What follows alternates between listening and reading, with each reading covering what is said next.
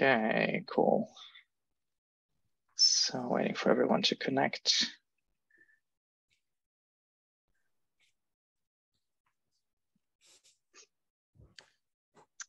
Okay, let's start. So welcome everyone to this month's installation of our I Can't Believe It's Not Better seminar series. We're quite happy that we have Masha as a speaker today. Masha is a postdoc at INRIA in Grenoble in the Statify team and also currently on the job market, I believe. Her research focuses mostly on exploring distributional properties of Bayesian neural networks, some of which she's going to talk about today. And more specifically, she's interested in explaining the difference between deep learning models of wide and shallow regimes in order to improve the interpretability and efficiency of these models. And so we're looking very much forward to hearing more about that now. Thank you, Masha, for being here. Yeah, so hi, everybody. Thank you very much for the invitation. I'm very happy to present you today my work and some thoughts about that and maybe a bit of connection. So my goal would be mostly to show what we achieved, the way how we were thinking, and what it led us like to see what's in the end, what was the reality. So let's start. I just noticed that it's the wrong date, I guess, on my slide. So let's start. It's the 20th of October. So I'll start briefly with just mostly the introduction about the neural networks and Bayesian neural networks so that everybody will be into the topic. And then I move into more details. So as you may all know that the field of artificial intelligence now is growing and we have a lot of applications and especially in the image recognition, neural language processing, speech recognition, and so on. And so we're interested in the subfield of artificial intelligence, which is called machine learning, which the goal of which is to learn to make the algorithms work to perform as humans.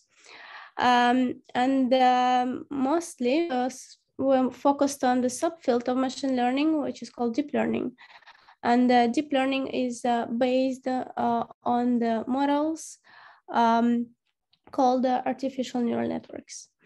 So I will start to describe the artificial neural networks a bit more in details. So these are the models, which you can see on the slide. So we have an input layer, denoted by X. We have several hidden layers, and we have an output layer. And so in hidden layers, we have hidden units. So we call them units. And each hidden unit is a linear combination of the outputs of the previous layer. And the coefficients of these linear combinations are called weights, and we denote them by W's. And then we have a nonlinear function. We apply a nonlinear function, which is called the activation function. And it would be an output of the hidden layer, so which is sometimes also post-nonlinearity. And also the important notions would be the width, so the number of hidden units per layer, and the depth, the number of hidden layers. What was important that in neural networks that so we needed to define the architecture of neural network. We can have different hidden layers, such as convolutional, residual, and so on. And we need to define a training procedure, which can be also defined in different way, the way how to update our weights, how to train our weights. And this gives a nice properties such as expressivity, good reductive bias, generalization ability, though it has some limitations, such as we still consider neural network as a black box. So we cannot really trace back the path from the input to the output, and it doesn't provide reliable uncertainty, which in some applications it's very important, such as medical diagnosis, self-driving cars, and so on.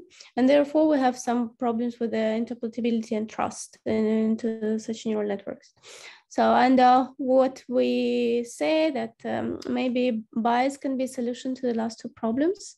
Like if there is a natural way to provide uncertainty estimates, and therefore it can deal with trust. It can increase the trust in the model. So, and that's why we consider the Bayesian approach to neural networks. So in Bayesian approach, we assume that there is a prior distribution on the weights. So the weights now follow some distribution. And then we found this on the web. Oh, sorry. And then we propagate the weights in the neural network. And then our outputs of the hidden units, they also follow some distributions. And in the end, the output of the Bayesian neural network could be a distribution. So in this case, a neural network would provide us with uncertainty. And in case of Bayesian neural networks, so we can keep the architecture of a neural network. And we need to change the training procedure. So now we need to approximate this output distribution. So it would be, which is called posterior distribution. So we need to approximate the posterior. And it helps to keep the nice properties of the neural networks in general, the expressivity, the conductive bias, generalization ability, though it still has some issue with the transparency, so with the black box problem. And this was mostly the goal. So what was interesting for me, it's to try to open this black box to understand a bit more about what is going on in neural networks and to get some insights. So this was the main motivation. Of course, it's quite a big and it's impossible. I hope at some point we will understand much more, but the main goal is this one. So, and I really like this citation. There is nothing so practical as a good theory. And I believe this was my motto that motivated me during my PhD. So, okay, let's start a bit more details. So the main, I would say the main starting point was, so I started my PhD in 2018. And then this year there was a paper connecting Bayesian neural networks and Gaussian processes, 2 papers. And this was a starting point of my PhD. And so I will tell you about this paper with more details, and then I move to our research and then on the perspectives. So it's actually started much before in the 90s with a new who showed first the connection between Bayesian networks and Gaussian processes. So Gaussian processes are well-studied Bayesian models. So, and it was quite exciting to find this connection. And the connection is the following. So if we have an infinite number of hidden units in the layer, then a neural network would tend to a Gaussian process. Under the assumption that the priors on the weights are Gaussian, so there is some restrictions on the variance. So we need to divide on by the number of the hidden units in the layer, and it should be 0 mean. So, and then in 2018, there were 2 papers that show that it's actually true if we have infinite number of hidden units per more than 2 layers. So if we go further, we will still have the limit to the Gaussian process. And just as we use like a central limit theorem for exchangeable variables, or if we, in the second paper, they showed the kernel, how to estimate this, how to obtain the kernel in the Gaussian process. So, and this works were very exciting, and they opened quite a lot of research. So firstly, it's kind of natural to think that why not to consider the infinite limit, because like if we fix a neural network and if we put more hidden units in the neural network, then the performance of the neural network is not worse usually. So if you add a bit of hidden units, it will be fine, maybe even better. At least what was thought, I think, at this time. And so when with this connection to Gaussian processes, this also allows to new computations for new methods for posterior computations, posterior distribution computations. There was also these works on neural tangent kernel and how the researchers studied training dynamics and a lot of work on this. And so it also helped to explain some of the phenomena that we already saw before. For example, age of cows. So this is the initialization that helps to propagate the information further. And they have an assumption that the pre-activations in the neural network follow Gaussian distribution. So which is kind of the case of the infinite width region. But the problem still was that in reality, the Bayesian infinite neural networks, they have poor performance compared to their finite counterparts, and they're lacking in representation. So because they have this fixed kernel of the Gaussian process, and at the same time, the transfer learning is impossible. Already in these papers, in the first paper that showed the connection from Bayesian neural network between Bayesian neural networks and Gaussian processes, they showed that actually when we go deeper, so to be closer to Gaussian processes, we need more and more hidden units per layer. So, for example, here we can see these curves for first, second, and third hidden layers. So, and going deeper, the distance is increasing. So we need more number of hidden units to be closer to Gaussian process, as close to Gaussian process as the previous layer. So, and when we have hundreds of hidden layers, so we will have a lot of hidden units per layer to be close to Gaussian process. So, and this was the main motivation. So we have the result for the infinite width, and in practice we have something different. Though we still have quite a lot of research that assumes that we have pre-activations as Gaussians, and though in reality we see that it's a bit different. So, and this was our motivation, how to describe what we have in reality. So for finite width, and so I will show you kind of now how it's a bit better in terms of maybe logics, but when we started it, we started directly with describing the tails of the hidden units. Though now I feel it's kind of logical to start maybe to see the really difference and the differences in dependence. And so I will explain a bit later why I think so. So let's start with what I mean to study the dependence between hidden units. So if we consider the expression for the hidden units, so we have our priors on the random variable, we have our priors on the weights, and we have the outputs of the previous hidden units. And so the next layer hidden unit is a linear combination of the same outputs of the previous hidden layer. So that means that for different hidden units of the same layer, there is the same random variables inside of the formula of the previous layer. So they are dependent. This is important, it's important. And this dependency, it makes it complicated to describe the distribution. So because we cannot obtain the analytical expression. Though it was 4 years ago, it was the case, but actually last year, some researchers obtained the explicit computation, and it was done with the MyGG functions.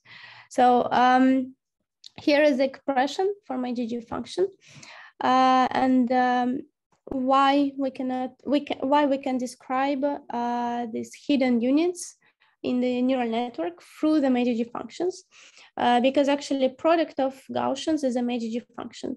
So if we consider a neural network with a linear activation function, then we just multiply our weight, which is Gaussian, random subset of a Gaussian distribution, we multiply it by output of the previous layer. So if we have just a Gaussian distribution, then the output of the first hidden layer is Gaussian, then we multiply by Gaussian, and so on. So in the nth layer, we will have the product of n Gaussians. And for the linear activation function, this is straightforward. Here there are two papers that show that this is also the case for ReLU activation function. So in the end, we can obtain the exact formulas, though they are quite complex. And you can see it, but they're quite complex. So because you can see that we have the integral, we have some products of gammas and so on. So not that easy to deal with. And other way is, of course, to try to approximate this distribution. So if the explicit computation is complicated.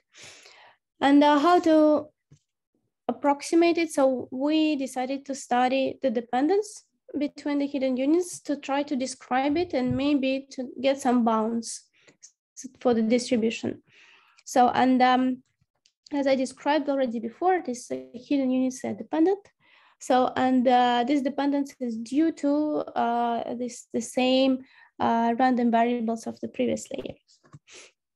So, and we try to describe it, and we assume that we have a symmetric priors, and that the nonlinear function is ReLU. And we decided to consider the following function. So we have our random variables on the whole space. And the G and G tilde is the two different hidden units of the same layer. And we considered the joint distribution minus the product of this distribution as a function. And this function has quite nice interpretation. So if this function equals to 0, then it means independence. If this function is positive, it means positive dependence. If it's negative, negative dependence.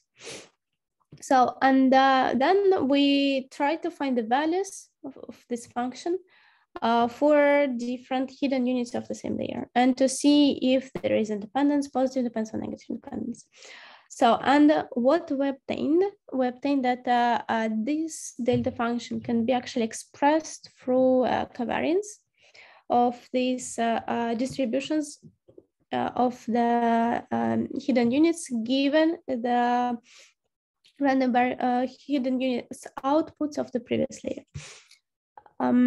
And then these distributions, the probabilities, they can be actually rewritten in a way that there are some functions of the one-dimensional input of the norm. And so there is a lemma that if covariance of the two functions that have the same monotonicity, then this covariance is positive, and if these functions have different monotonicity, then it's negative.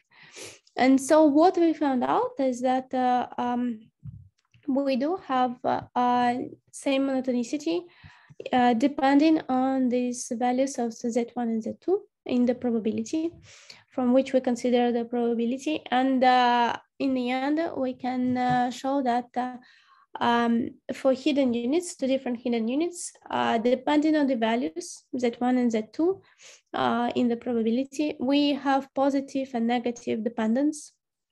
So, which basically means if we see if a random variable falls into the tail, like starting from some point, the tail, then the second, another random variable of the same layer, hidden unit distribution of the same layer, most probably the value of this would be also in the tail. So this means the positive dependence. And we have this dependence structure in for different hidden units of the same layer. And we noticed that actually, like, changing the depth and width, the structure changes a bit. So like if we have more hidden units per layer on the previous layer, then these dependence values, they are a bit more spread. And if we go deeper, then it's opposite. So it's kind of centered. So we don't know if it's a good point or bad point, or how to describe it, or like which actually dependent structure we need. So this is what is happening between hidden units in neural network. Masha, And we have a clarifying question in the chat, if you don't mind just taking that real quick. So John M is asking, is the covariance on the output of the hidden layers, or is it on the actual values of the weights for each layer? Sorry, so the covariance of the outputs. No, of the outputs, it's of the outputs. So because we, it's before training. So when we assume we have just prior distribution and we propagate, and what we have of the outputs of the hidden units. So this is everything before training. And the priors, they are assumed to be independent. So the weights on before training, they assumed to be independent. Okay, so that's what we have before training. And then in the end, so we can see already from this plot that actually, if we go to the infinite, so if we get the width to the infinite, then indeed our function tends to 0. And this means independence. So in the limit, we have independence. Also computed, thanks to this dependence function, we managed to compute the Kendall-Stau-Spearman's rho, which are equal to 0. So these are the correlation coefficients. It's all computed for the hidden units of the same layer. So distributions of the hidden units of the same layer. So, and this has already some, described some difference. So in the infinite width, in the end, we don't have dependence. We have kind of the tendency to independence. And in finite width, we have some dependence. So we can try to reason somehow about width depth trade-off, because this is not clear what we need. Though at some point it may be helpful. But what was most important is that we could use this result to get some tail characteristics of the hidden units. So, and this I will try to describe further. So like this, we studied some dependence, we checked how it looks like, what it gave us something, nothing crazy, nothing great, but it was mostly the result helpful for the next result. So when I'm talking about it, when we try to describe the tails, it's mostly that we can, when we have a random variable, so we can separate this distribution of the random variable into two parts, into the center and the tail. So when we, when the distribution is complex or it's complicated to describe it, so we can separate into two parts, the center and the tail. And to deal with the center, to describe the center, we use something like concentration inequalities if this random variable is a result of a linear combination of other random variables. So, or we can try to describe the tail, and for this we use some tail characteristics. And quite often it's important to consider a tail because if a tail is heavy, it contains a lot of information. And so it's very important for the, for example, extreme value theories. So to find the extreme events, they all relied on the tails analysis. So, and we considered the subvariable distributions. To describe the tails, this is one of the characteristics, one of the ways. And subvariable distributions are the distributions which are generalization of sub-Gaussian and sub-exponential. And so we just take the tail of the distribution, and on the right, this is a Bayesian distribution. So, and theta is a tail parameter. And we can see that for theta equals 2, we have a sub-Gaussian distribution. For theta equals 1 exponential, and so on. So in the end, having larger theta parameter, we have heavier tails.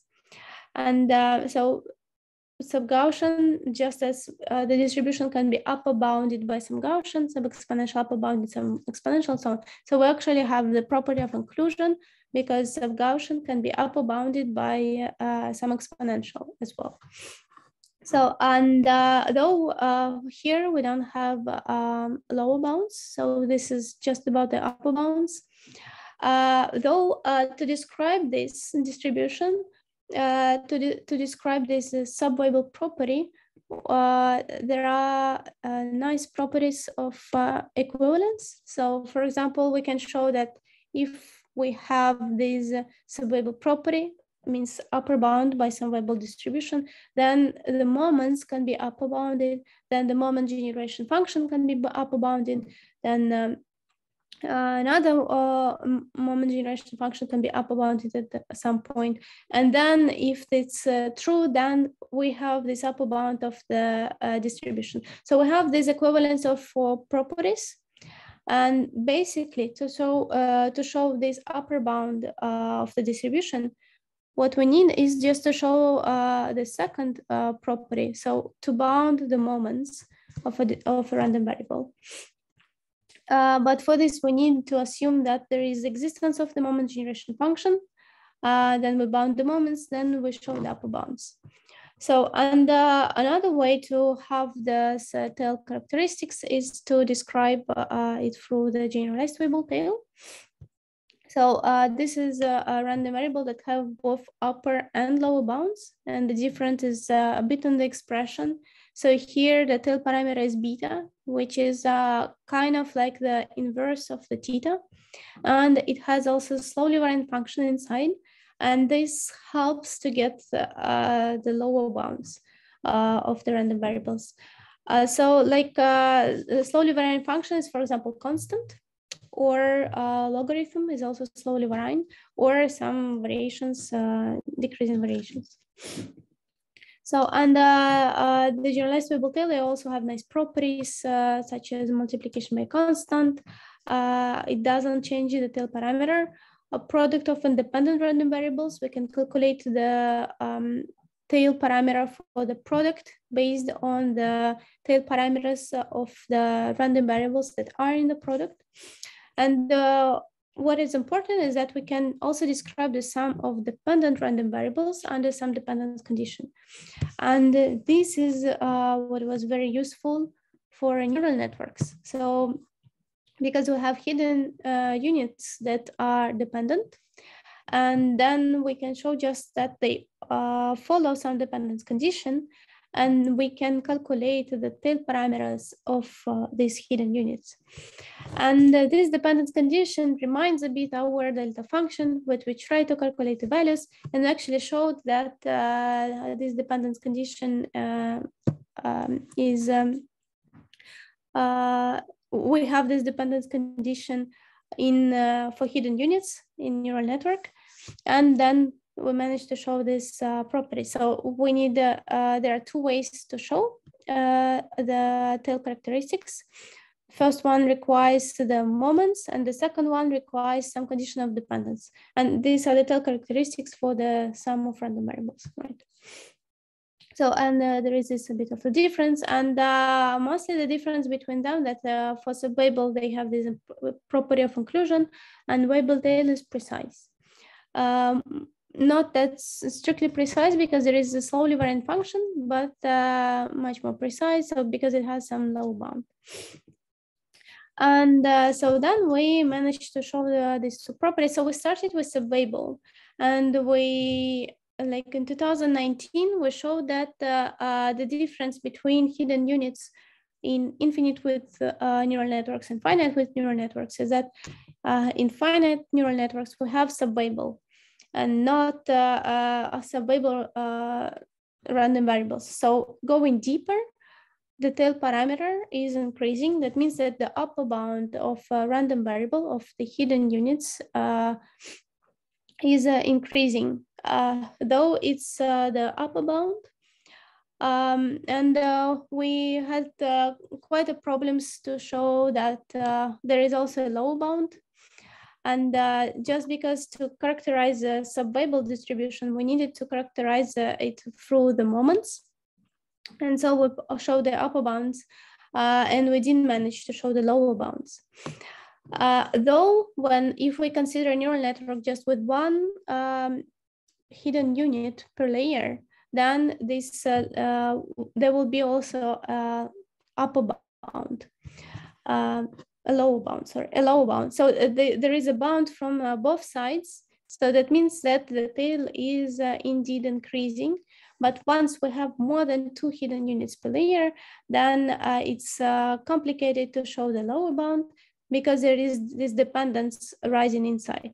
So that's why I said before that firstly we showed this, and then only after we studied the dependence, because there is this dependence that that was rising between hidden units and didn't allow us to describe the lower bounds. But in the end, we described the dependence we obtained. We still believe that this was true, and this was the case, but we have heavy-tailed distributions and increasing the tails with depth. And so we show that it's actually generalized Weibull tail. For this, we indeed show that we have this independence property, and we managed to show the lower bounds. So in theory, we have increasing heavy tails going deeper. And that means that the deeper we go, the further our distribution should be from the Gaussian process, because the tails are heavier. So, and this is the important difference between the finite and infinite width, because if we have the heavy tails, then they contain more information, and just approximating the distributions by Gaussians, we lose a lot of information.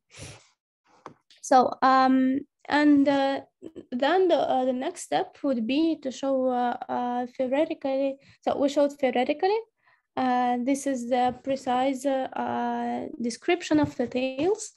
And now we needed to show it empirically, and to try to find if it's possible to approximate this tail parameter somehow empirically. And in the end, what we have theoretical for the infinite width, we have this tail parameter theta 1/2, which is for Gaussian distribution. And for finite width, we have L/2, depending on the layer L of the depth of the layer, right? So then we just take the definition of the Weibull tail. We say that this would be the tail, and let's find this parameter of the tail. So we just do minus log of this, and again log of this, and then we find this beta parameter, which should be 1/θ. This is for the Weibull tail, and theta is for a sub-Weibull. This inverse thing, and then we try to just sample the distributions and try to estimate the beta parameter, and that's what we saw. So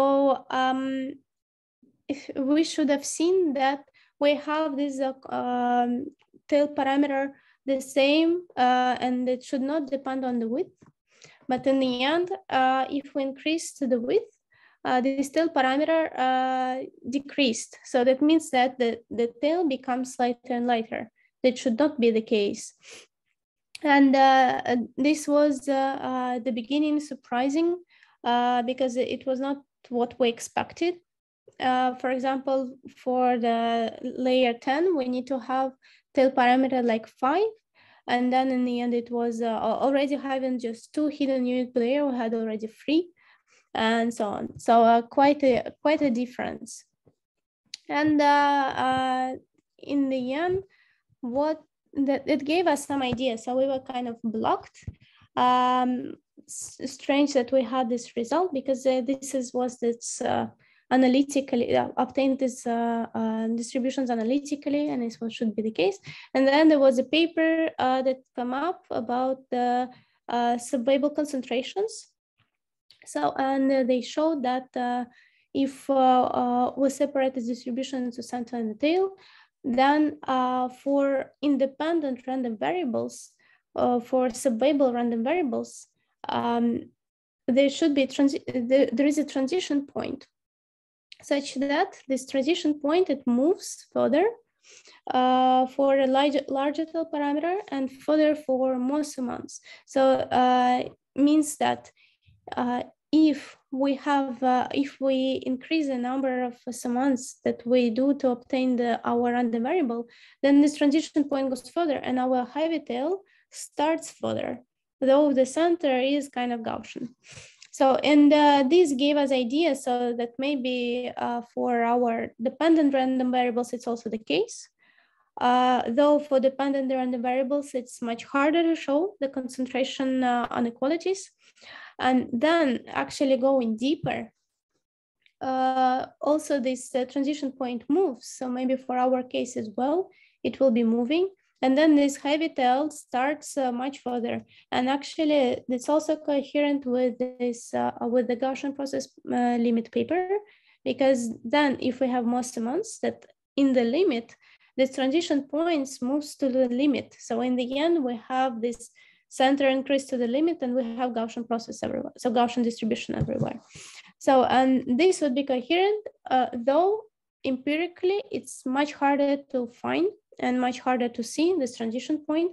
And so you need to estimate for the different transition points where this tail can start, and then to try to find actually this, estimate this tail parameter, but starting further and so on. So this was the problem. And this is a future work to do this concentration inequalities and to prove this theoretically.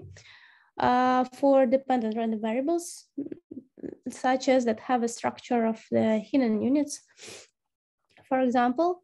And so also some other perspective that this result could have is, for example, for the initialization.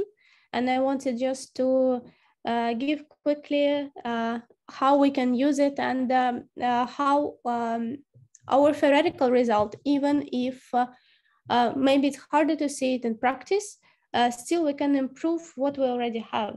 So for example, for initialization, so there is a theory like that we want to propagate information and to back propagate information. And for this, we want to avoid activations explosion collapse and gradients explosion collapse. And there was this some initialization that proposed techniques to keep it. So if we consider the deterministic inputs, if we consider correlation between two data points in the neural network. So for this, we need to study variance and covariance. So if we take one input, and if we take some hidden unit at some layer, and we calculate the variance of the output of this hidden unit given this input, and covariance given this input and some other input, then we can get some recurrence relations. So if we assume that pre-activations are Gaussians, and we have Gaussian initializations, and we want to find some good parameters for the variances of the weights and biases. And this Gaussian initialization allows, and Gaussian pre-activations allows to get the recurrence relations for the variance and covariance. And this describes the evolution of the input in a neural network. So we don't want to lose the variance. So we don't want activations, explosion, and degradation, and same for the gradients. And so we study this variance and covariance. And in the end, there is this fixed point for the variance. They show that there is this fixed point if we have a bounded activation function, and actually true for the loop function, then the variance is fixed. And then we have this age of chaos initialization. So there is this critical line that on the space of variances for the weights and biases. which if we take the initialization from, so this is a critical line between ordered and chaotic phase. In ordered, we have just that if we take different inputs, and so like we take input and change this input, then in the end, the outputs of the hidden units will be correlated. So like all asymptotically correlated. That means that the neural network doesn't see this small difference between these inputs. And the other phase, chaotic phase, is that when we change a bit the neural network, an input for the neural network, then the outputs will be decorrelated. So that means that neural network doesn't find any similarities between the inputs, though it should learn some similarities. And so there is this, if we take initialization between this ordered and chaotic phase, so which means that from this critical line, so it will help to stay as further as possible between these phases. And that means that it helps to propagate information. That means that the neural network will still try to learn, will not end up asymptotically correlated and decorrelated, and it try to learn some similarities, and still will see some dissimilarities, so something different from them. And this is called the age of chaos initialization, and it helps to propagate information deeper in the end. And it helps when we choose the variances for the weights and biases from this critical line. And it was done under the assumption that we have Gaussian preactivations. So that means that we are in the infinite with Phrygium. And then if we still be able to describe the distribution of the hidden units that we have for finite with neural networks, then we actually can update this age of chaos initialization that should help to propagate information better, at least theoretically in this way. And this should be the next work, like to separate the distribution of the center and the tail. So we have this already description of the tail, the center, and we need to find how to describe this transition point better, so that we can update this age of chaos initialization and for better suited neural networks, so for finite with neural networks, because for now it's done under the assumption of the Gaussian preactivations. So, and this were what I described. I wanted also to describe a bit about the regularization, but I think it's out of the scope. Just that to know that this also can help, this description of the hidden units can also help to get some insights about regularization, though in practice it's hard to see. So theoretically, we can also see that there is some implicit regularization, though there is question, but how to show that there is implicit regularization empirically. So if we cannot really separate even like the real influence of the prior distribution, then how to get this, there is this implicit regularization and so on.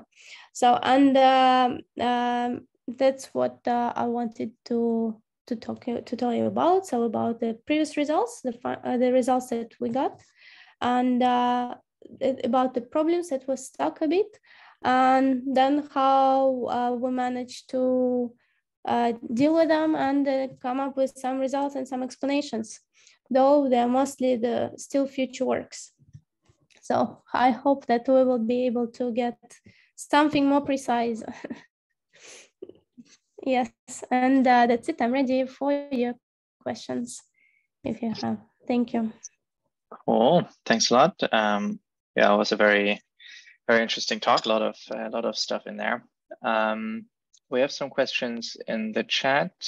So Melanie had a question regarding the edge of chaos initialization. So could you, on a higher level, kind of repeat what that term refers to, essentially? So the edge of chaos, yes. So it's basically here. Edge of chaos is that when we are on the edge. So there is, we can, the paper basically shows that when we assume that there is this if we take the initialization Gaussian, then we want to choose different variances for the weights and biases. Then the space of these variances that can be separated into two regions of the ordered and chaotic phase. And this age of chaos is this critical line in between. And the authors say that we should take initialization from this critical line because this is something that is between ordered and chaotic. So it's between asymptotically correlated and decorrelated. That means that if we take from initialization from there, so Gaussian distributions with weights and biases from this line, then it will help to propagate the information further, because it will be still learning the similarities, and we will be still learning what's the difference between different inputs. Cool, thanks. So I had a more meta question, kind of in the spirit of the seminar series, right? So you started off with telling us that a good theory is a very practical thing, and then you showed us that some theories don't actually hold that well in practice if you actually do the experiments. And so obviously, like, deep learning is very complicated, right? As a type of machine learning model. And so I guess the question is, like, personally, how confident are you that we'll ever get to a point where the theory actually catches up with the models that we use? Or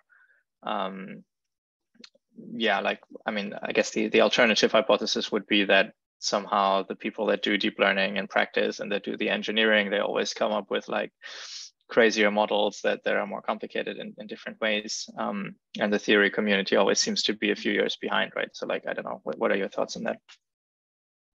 Yeah, so I think this is mostly because so we need to get the results as soon as possible, and then seems like to do something empirically is faster than to do something theoretically. So just, and then we did something empirically, it works, and then we continue using it and improving and so on.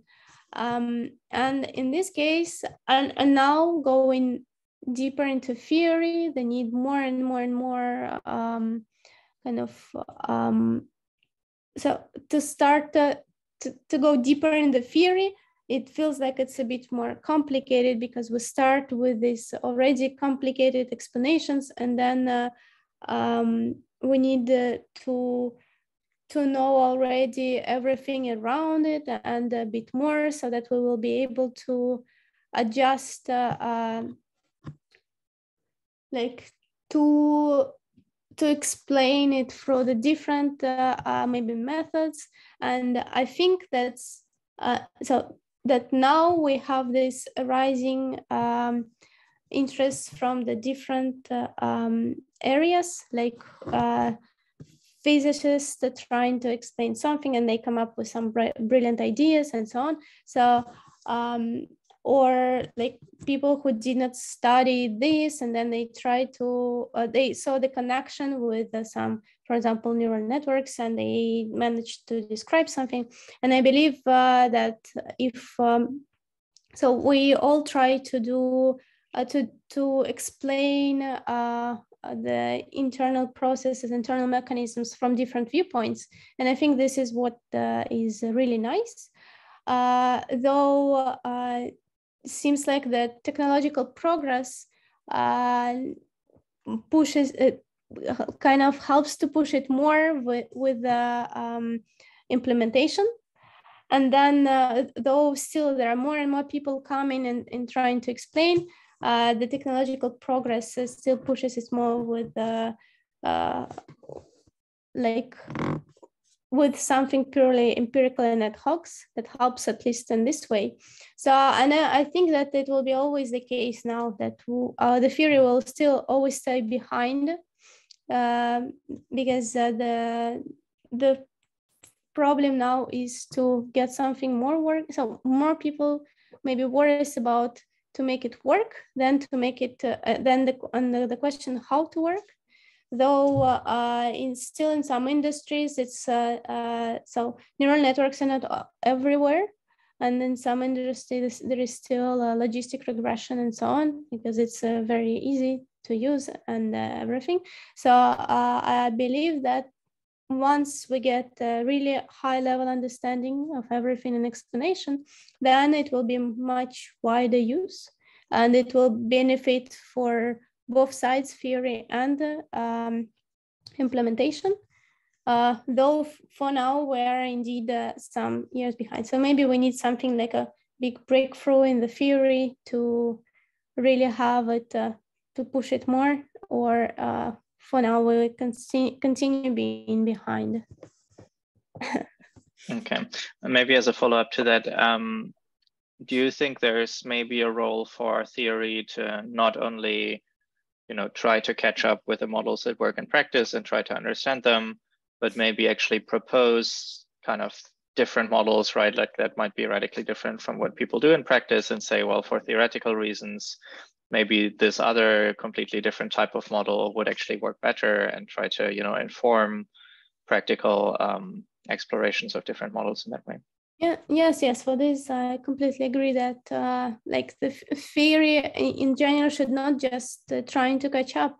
And this is what the beauty, that it's not only try to explain something, but also with explanation, since we understand something better, we can do better than at some point. Like we can change this model in this that goes better in a theoretical way, and so on. Like I don't know, for example, this, I don't know, age of Gaussian initialization. So they show that this helps. So just empirically, we take these parameters and it should propagate information better, and so on. Or like this, the initialization that we usually use, the he and Gloros, they also like because of the theoretical explanations, and the people still use it now. So I believe that, of course, we can, from both sides, from theory can grab something from the empirical side, that we have a problem, we need to solve it, and theory can help with this, and vice versa. Theory can help to some empirical way, like empirical way implementation helps to understand where we need to go into the theory, what to explain, and the theory helps to change something in implementation that would work better in theory and hopefully better in practice. Though it's not always the case, and we need to go, quite often we need to go even deeper in the theory to trying to explain it. We have a question in the chat from Fran. Fran, I don't know if you want to just ask it. Yeah, sure. No, just a small thing. Just towards the end of the presentation, you mentioned like about the implicit regularization that you cannot see the effect in practice. No, it's not that we cannot see in practice. It's mostly the question like how really to describe. So what I wanted to say, that there is a way to describe implicit regularization, but for hidden units. So when we usually observe the hidden, the regularization and implicit regularization for the weights, and we actually have a way to describe it for the hidden units. But then, since we try to learn the weights and get posterior distribution for the weights, it's harder to see regularization on the level of units. So like at some point, it's important, it's important to see the distributions of the hidden units in general, because that's what we are looking for and we're trying to describe.